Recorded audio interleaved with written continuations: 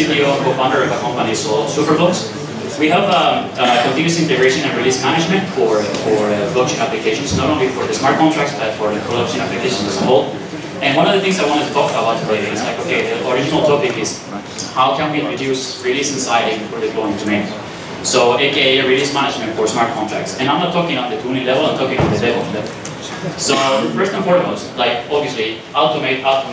So, one of the most important parts when you want to reduce your anxiety when actually performing deployments to mainnet and to anything like in blockchain is try to automate it as much as possible. The reason to do so is first and foremost not only for your own sake, because it's like you can repeat it many times and it's always deterministic, but also because, for example, like when you're dealing with auditors and all that, they can actually also audit your deployment strategy as well.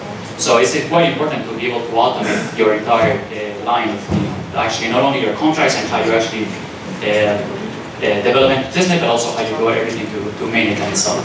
So of course, one thing is I run into a few people and talking to this, and especially when you look at companies nowadays. I don't know if many of you guys like can relate to this, but like what is usually the flow nowadays, what happens is like, okay, you might use some form of CI provider, Circle CI, GitLab, Travis, any of this, and then that's great to be able to reach the testnet.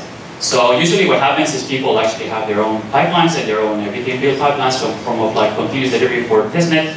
And then when they need to actually deploy to mainnet, they actually just use remix, or they actually use locally deployments. And it's like, what the fuck? I mean, like, you should actually have immutability in your deployment. So you should actually build once and then be able to promote your builds between different environments. That's the 101 on DevOps. But it's not happening. So, and why it's not happening? And it's because one of the main reasons that CIS issues have, like right now people don't use them, is because you need to expose your private keys. So one of the things that us in Superblocks, so we actually created this full CI service and then release management for a smart contract. So as you can see, for example, this is a normal CI that you would actually have with some YAML that you put in your repository, and then you have different scripts that you can execute, especially important that is Docker and Docker, so I can actually build anything.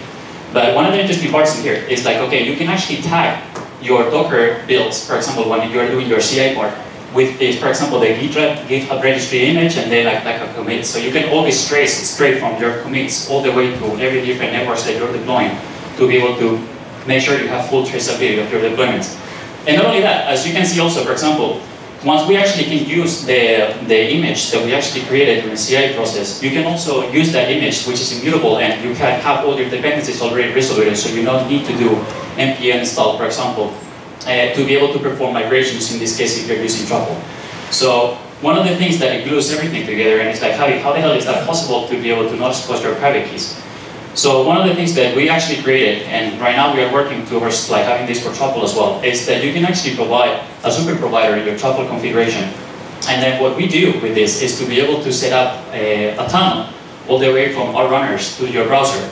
So we would actually queue up all the transactions that you need to sign, and then they would actually pop up in the dashboard of the CI.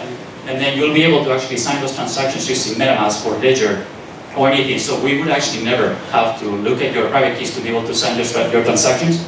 And not only that, we actually will also extract all the artifacts that you're creating, all the API where the contracts have been deployed, and be able to trace all your deployments to make sure they're succeeded. So you will be able to see, as I say, your builds from CI all the way to the mainnet. And then, yeah, finally, something looking like this in this case. So as I say, the pop-up will come up. And then, of course, if you want to contact us and learn more about DevOps and continuous integration specifically for blockchain, please contact me at Tarazaga or the Superblocks. And thank you so much for listening.